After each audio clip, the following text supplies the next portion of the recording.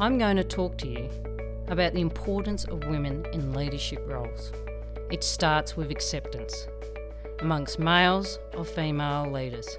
In Bayswater, the defining moment started back when our former captain, Alan Waters, bucked the trend. His daughter came to him one day and said, "Dad, I'd like to be a firefighter." Alan fully supported his daughter. He encouraged the brigade to support the introduction of female firefighters into Bayswater Fire Brigade. To this day, he is very proud of Bayswater Fire Brigade, the first fire brigade that has ever elected a female urban captain into CFA. So what is it that has attracted females into Bayswater Fire Brigade? We've attracted women by developing well-planned out strategies through targeted recruitment.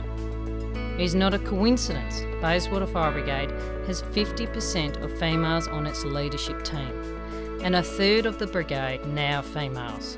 We seize every opportunity to promote females in the fire brigade through the media, through community engagement, through public events and at local incidents.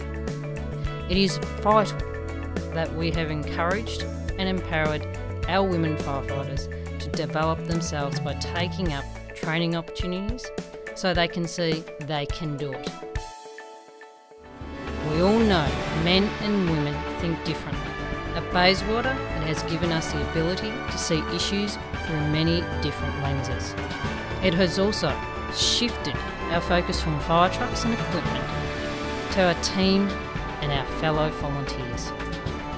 There are many doors that can open up for women.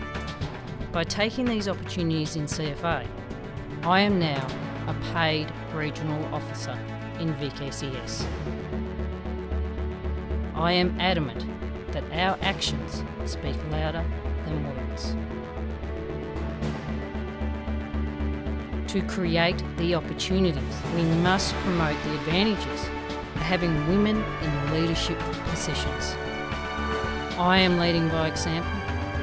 My name is Diana Ferguson, Captain of Bayswater Fire Brigade. I trust my story will inspire you to join CFA to become a captain as well.